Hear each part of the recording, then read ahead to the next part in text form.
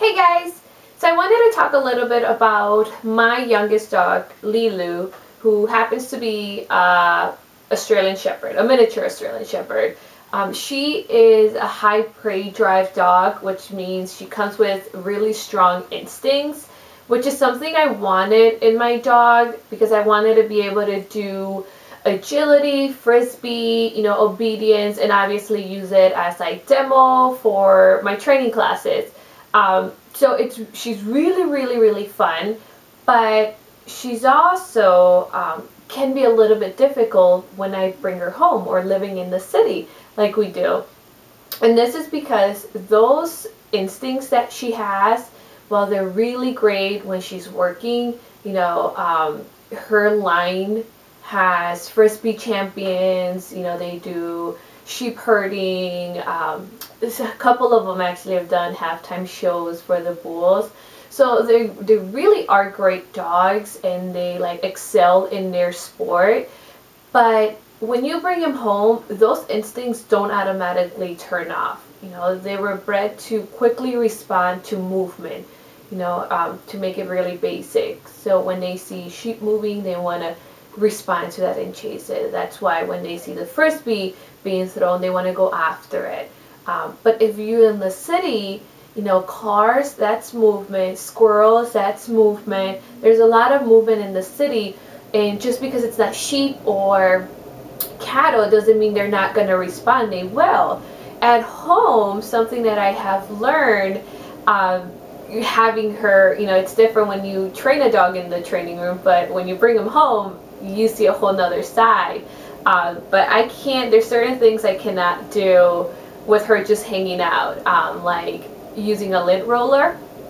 She wants to bite it. Brushing, initially she wanted to bite the brush because of the movement.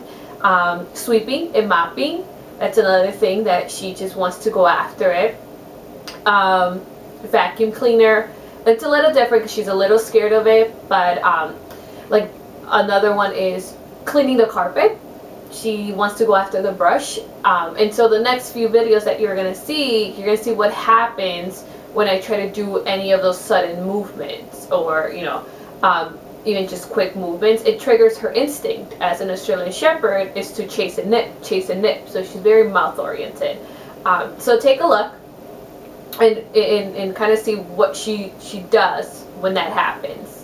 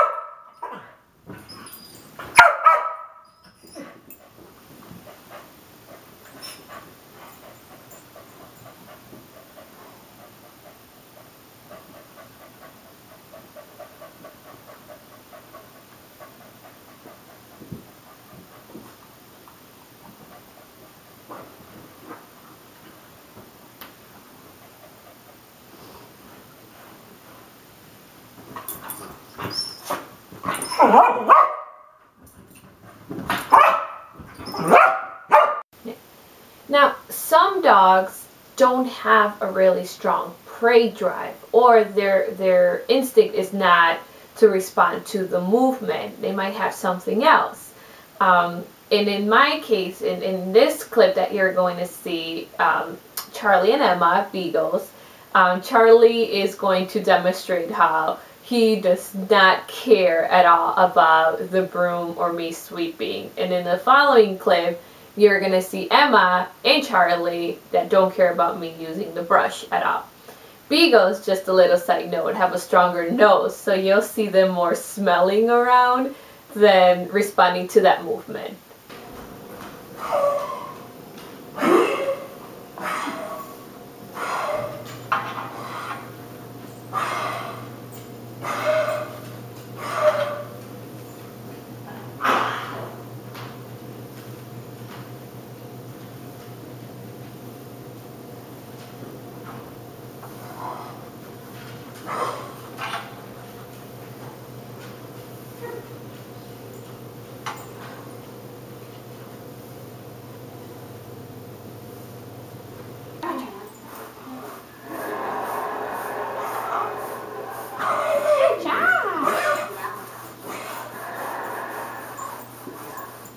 Very good. If you have a dog that's very similar to Lilu, so the dog has really strong drives, my terriers, my herding breeds, then you might be having something similar going on. And with Lilu, the ones that you saw, and that includes a vacuum cleaner because that's a little different. There'll be another clip. It's not fear at all, and it's definitely not aggression. It's her prey drives coming out, and it just seems scary, but she's doing her job, just not the sheep, but like the broom or the brush. So in order for me to be able to do this, you do need some training. The next clip is you don't want to do training right after it happens. That's going to make it more difficult, and the reason why, when these instincts start to come out, the adrenaline is popping out. I mean, it's just shooting. And so if you try to do this, you're not going to have a calm dog. So you're only going to get frustrated, and your dog is going to get frustrated. It's a lot harder for them to have self-control once their adrenaline is not at a 0, but it's peaking higher up there. So this next clip, Lilu, I'm trying to do a little bit of training with her. So I'm reinforcing little movements of the brush. But you can see how it's a little harder for her. So take a look. Go to bed. Sit. Stay. Stay. Stay. Come. Come on. Sit. Stay. Yeah. Stay. Yes. Stay. Yes.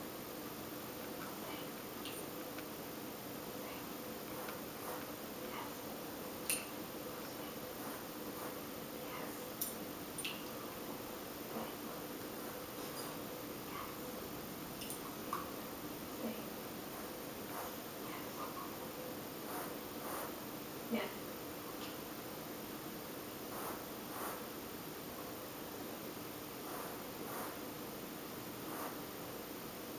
Okay, good girl. Alright, so as you can see, it was a lot harder for her to sit-stay. I mean, she has a pretty good sit-stay, but it was harder because it was done, the clip was done right after I got her to like bite the brush. And I was trying to get her to do it just so I can show it to you guys. So you can see the adrenaline was high up there. This next clip, it's the same day. So everything was done the same day, but it was late at night. So we had actually just come through our agility, come from our agility class. So she's a lot more calm. You know, agility is a lot of self-control and it lets your energy out. So she's calmer, but like a good tired calm.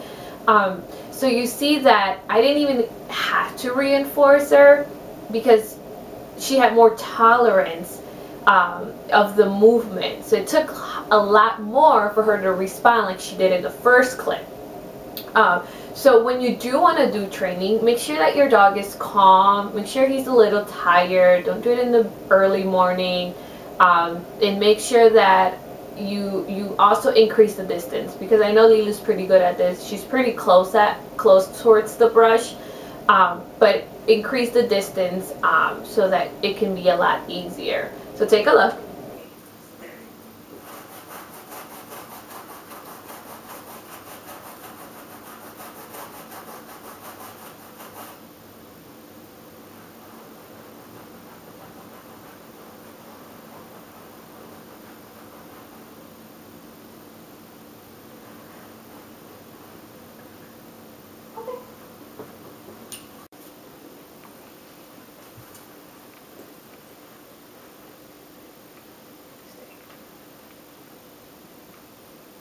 Good girl.